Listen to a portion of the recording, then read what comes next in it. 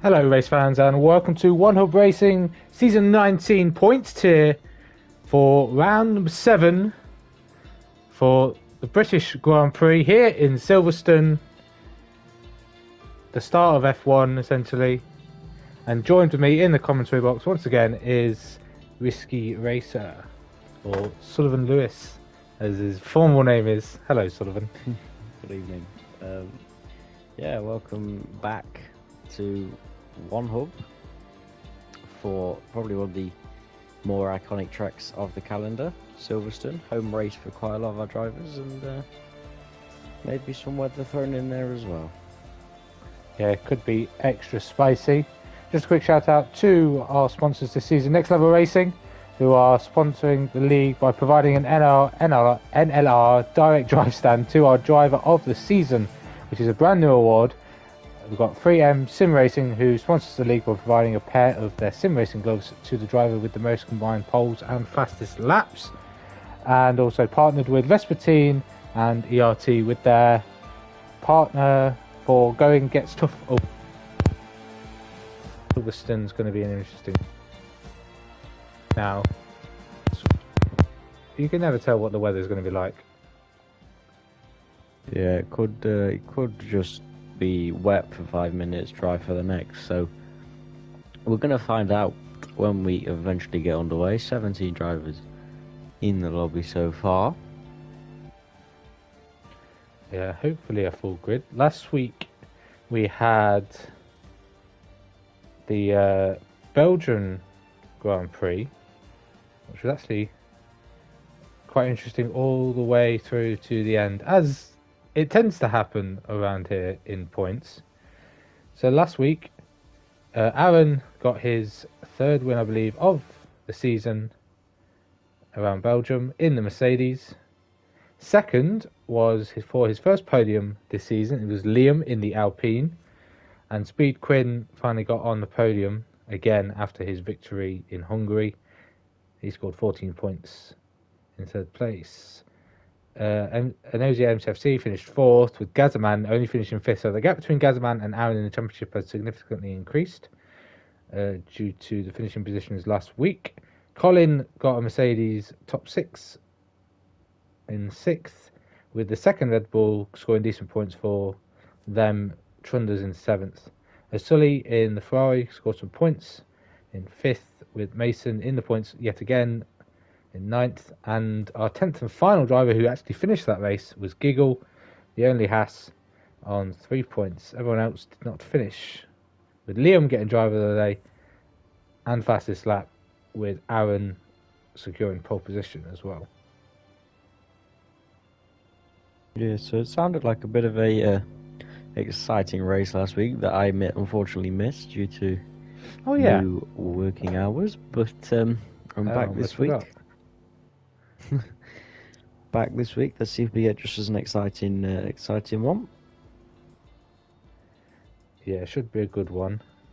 There's only three rounds after this left, so we're starting to get into that after the midpoint of the season, and only so many races left for drivers to win, and it looks like Aaron is already putting one hand on the trophy, driver's title trophy, because the gap is very significant. Let's have a look at the standings. Drivers and constructors going into round 7. We can see that Aaron is 31 points clear now of Gazaman in P1 in the Mercedes One Hub Racing Premium driver. So Gazaman 73 points to the 104 of Aaron, and Colin now is 1 point behind Gazaman after finishing exactly behind him last week. So it's a really close battle for second. Rageman, unfortunately, after his really good run of form, did not finish last week in Belgium, but he sits fourth in the standings, 56 points, 16 points behind Colin, is 1 point behind Gazaman. Speed Quinn, with his podium last week, is in 5th and looking to try and fight back towards getting a top 3 this season. Strong start, hasn't been the comfiest of rides for him this season. and he sits 5th ahead of Liam after securing his first podium. He's promoted to 6th in the Alpine. Giggle now in 7th on 29 points, with Lawrence in the Alpha Tauri, one of Racing Premium driver, in 8th on 24. MCFC is on 22 points in 9th, leading Alfa Romeo driver. Jake Combs is in 10th on 20, so that's both Alpines inside the top 10, along with both Mercedes and both Haas. Trunders is just shy of the top 10 by finishing position. He is on 20 points as well as Jake in the second Red Bull in 11th. O'Sully, after securing some points, is 12th on 19 points, 1 point ahead of Mason Jr., who also scored points last week. He's on 18. Hookie, the second McLaren to Mason, is also on 18 points, so the McLaren's even Stevens at the moment. ERT driver Jacko is on 15 points in the Aston Martin. IL Neon, after his good finish in Singapore, couldn't complete the double points finish in Belgium. He's in 16th on 10 points. Speedway in the other Ferraris on 6. Nuke driver Yuri had a bad week last race. Didn't finish after a superb drive in Singapore in his debut. He's on 6. Kington is on 4. One of Racing Premium driver for Williams. And Goodlip is at the bottom, yet to score a point in the second Aston Martin. I think I've dribbled on a bit too much there. Risky. But yeah, well, you got to get the standards done before qualifying starts, and before we get into qualifying, we'll have a little bit of a look at the hot and cold. And this week, our hot driver is Gazerman, with the following: outside of the championship leader, one could argue he's the most consistent driver and was on for a better result until the game had issues last week. So obviously he was reinstated into P5 after disconnecting, I believe, but the game disqualified him at the end. Yep. Could arguably be closer in the title fight, but isn't ever one to give up. Second in the standings, has to be careful he doesn't get pipped second in the standings if he can't make first his own. And then our cold driver, unfortunately, once again, is Kington or Kingen 79. It's surprising last season's prospect champion is still struggling this much, which obviously, unfortunately for him, hasn't had the best of luck. It is a new game, I suppose. I think he is learning no assists still, so he's trying. And this week we have a freezing, which is the game itself, because the amount of bugs and glitches this game has so far is not exactly perfect. But then again, when do we ever get a perfect Codemasters game? In terms of qualifying, weather looks a bit overcast, but dry tyres are on, so looking at a relatively dry qualifying. I shall have a look at the TAS dashboard to see what we're saying. Before you do that, Risky, just a quick one. We're getting a little bit of interference through your headphones. I don't know whether that's a jack or it's just when you speak there's a little buzz. So I just thought I'd bring that up now, just in case it becomes irritating later on for anyone who's actually listening in and watching. Not Risky's fault, but we've got to get these technicalities out of the way as quickly as possible. Yeah, my mic's never great. I think it should be fine. I could try something in the settings.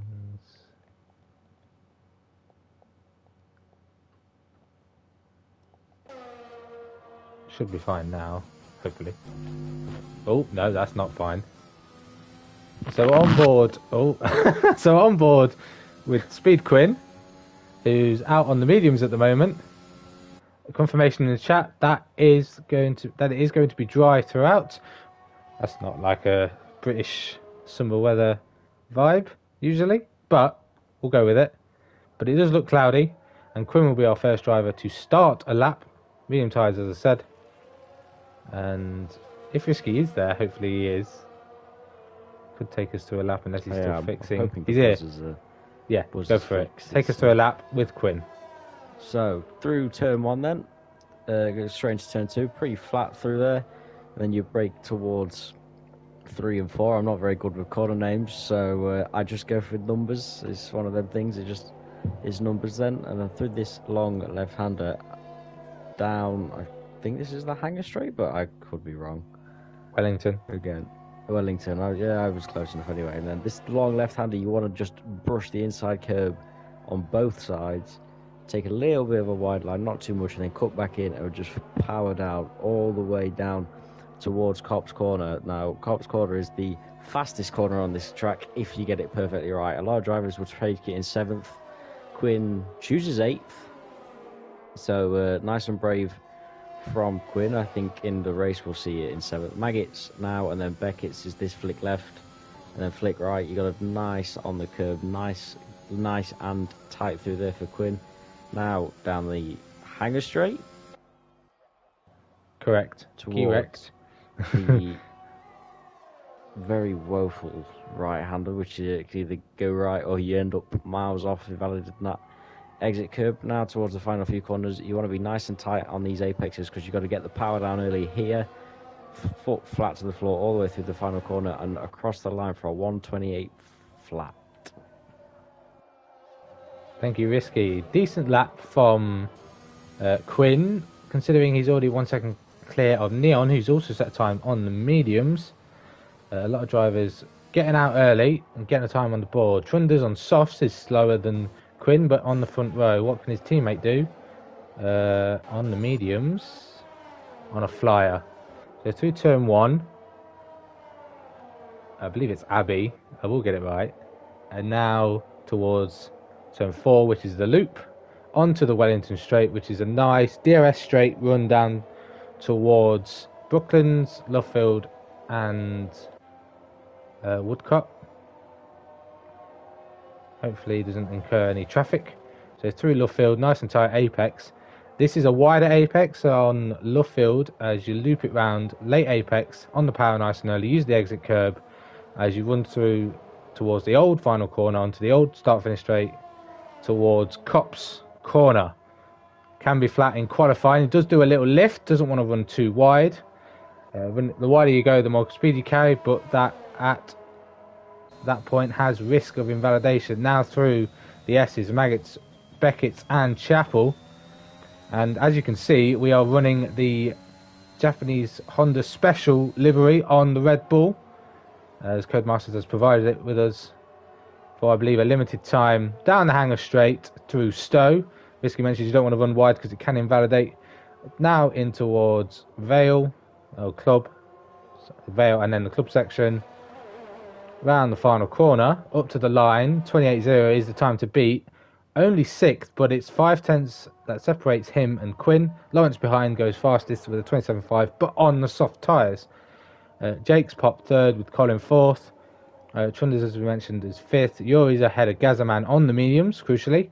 So a few drivers doing some laps on mediums. I would probably recommend 2.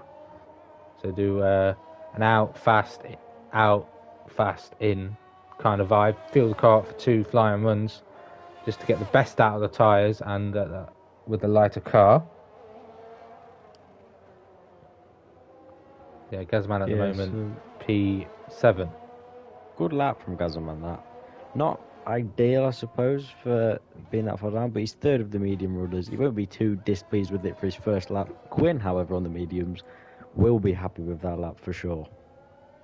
Yeah, another driver trying to get a time in on the mediums and struggling to at the moment is our championship leader Aaron in the Mercedes. He's coming now through the Wellington straight at the end of sector 1.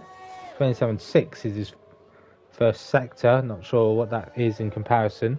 I'm sure you can check on TAS to see what that sector time is in comparisons to A. Quinn and B. Lawrence, because they're on 2 different tyres. Could be crucial to see whether how much quicker or slower he is compared to Quinn and Gezaman on the mediums. You do have the task, by the way. I did send it to you via DM, so... Did you? Oh. You said that last time. You did definitely have sent it to you. No, you said it last time, and I checked and it wasn't there, but it actually was there. Well, yeah, it wasn't Purple First. Purple First is currently Lawrence's with a 27.5. So what can Aaron do now? He's put a bit of life out of those tyres. but they should be good to finish this lap. He's kept it valid. How quickly will he go across the line down the Hamilton straight? It's P2 and ahead of Quinn, but on a little bit warmer mediums. So maybe Quinn could have done another lap, which he is doing, I believe. Oh, that's the wrong. Yeah, he's gone out again. Put a bit more fuel in. Quinn is going out again on the same set of mediums for another run. So we'll keep an eye on him. Giggle has set a provisional time on the mediums, but currently invalid on this time. He's 29.0, but outside the top 10, so we'll start on fresh tyres anyway. Only retirement so far is NSR MTFC, and the only other two drivers that have yet to set a time is Mason, who's coming through Megas and Beckett, and Liam, who's currently in the pit lane. Is NSR MTFC and no zero MTFC? He's just changed his name. Yes, I believe that is correct. Yeah. Okay, I was very confused for all of 30 seconds there.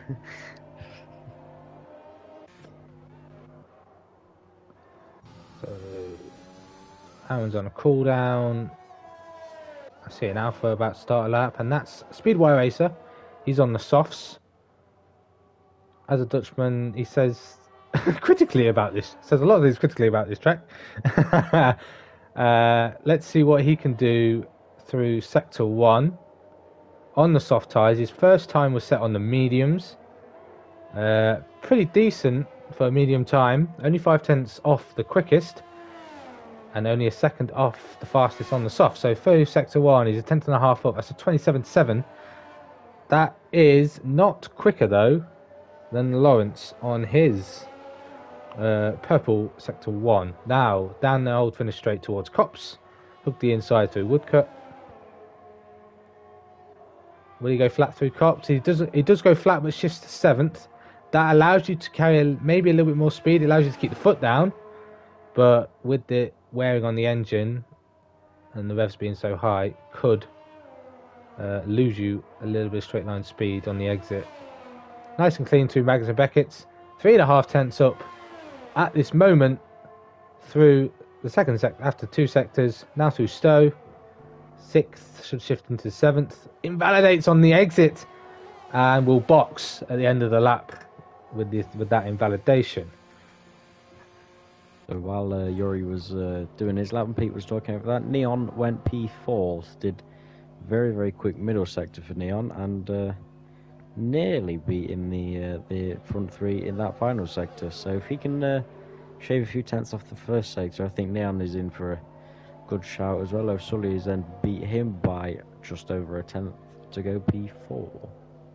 I was on board with Quinn after Yuri. Quinn was on a lap and has improved significantly on his lap time, not only to jump Aaron, but in the 1 minute 27.8s now on those mediums, as Aaron looks to switch to the softs for his final run. But that's a good time from Quinn, and on the front row on mediums could be that Mercedes and Red Bull style strategy in real life. Start on a compound that lasts that little bit longer in the race at the start.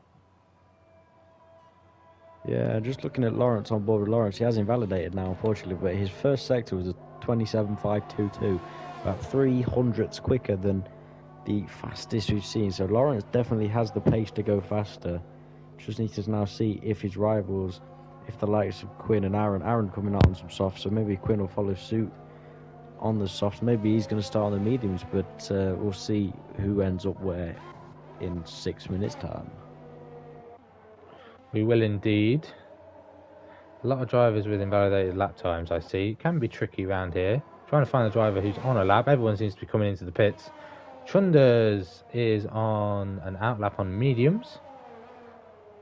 I believe he set his first time on soft, so he thinks he can go faster on mediums and could be the better tyre to be on. Gazaman goes P3 on the softs with a 27.8, but 22,000 slower than Quinn on the mediums, but ahead of Aaron, his championship rival.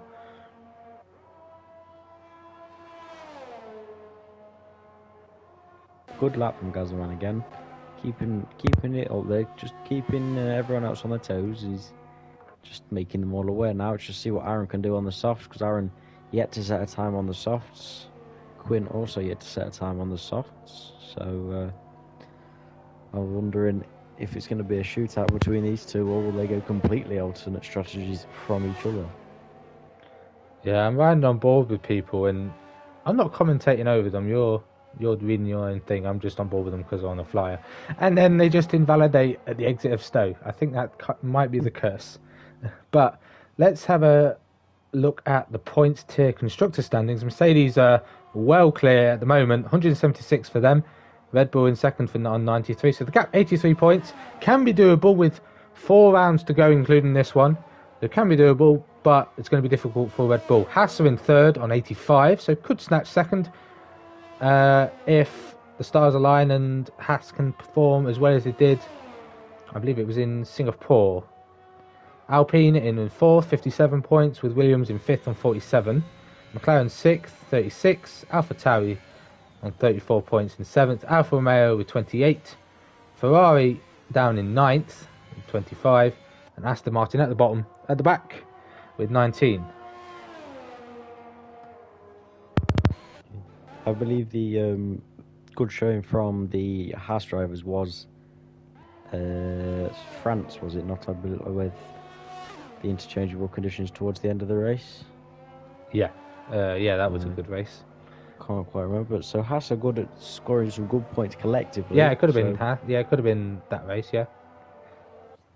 I just know that Rageman scored a podium before last week, was every week in a row after the first race. I know that there was a Haas on the podium. That was confirmed. Consistent. Yeah, so Yuri's on a flyer. Currently down in 13th, however. What a close grid. 13th to first is less than a second. And he's got some time to find. And he's flying on this lap so far in the first and second sector. Through Stowe, he did run wide last time, so doesn't want to repeat that. Keeps it within the boundaries and should be clean for the rest of this lap. Through Vale, nice and tight on the apex, and then Club round the final corner and up to the line. This is going to be a major improvement from Yuri, and what a time from him. He's put it on provisional pole with a 127.5, with nearly a second improvement from the mediums to the softs. Yeah, good time for Yuri. That last sector is about 10th and a half, 2 tenths quicker than everybody else's. His second sector is very near equal to the best we've seen. First sector could do with a little bit of work, a few tenths maybe shaved off there, but all in all, it's a good lap to put himself ahead of Lawrence. And now we do see Quinn come out on a set of softs, so this is going to be the all-important laps then for the likes of Quinn, Gazzaman and Aaron. Maybe see a Ferrari of O'Sully sneak in there too. Yeah, we're on board with O'Sully. But rivalries this week, interestingly, are between Lawrence and NSR MCFC. So solid drive last week from MCFC to move himself up in the standings, leaderboard, and combined with the DNF from Lawrence, both are now next to each other in the standings. MCFC took a while to really find his feet in this tier, and now the results are starting to come in. Does he believe it was a rare one-off for Lawrence, or is this a sign of the rest of the season? Could be. Lawrence was asked, does last week's result indicate a sign of things to come, or was it fortunate one given the nature of the race last week? I wonder if we have any responses. Only a minute and a half left in this session, and O'Sully looks to be flying at the moment. He's going to be one of the first to finish a lap, as Mason slots himself on the second row. Big John is on the second row in the McLaren at the moment with a 27.7, but I believe a lot of drivers are yet to improve and are on their final runs as we speak. O'Sully to the line. Where is this going to put him?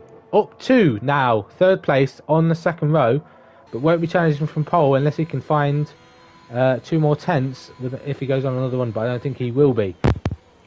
Who's next? There's a Red Bull starting, which is Gazzaman. Trunders has just started a lap as well. Everyone's going to be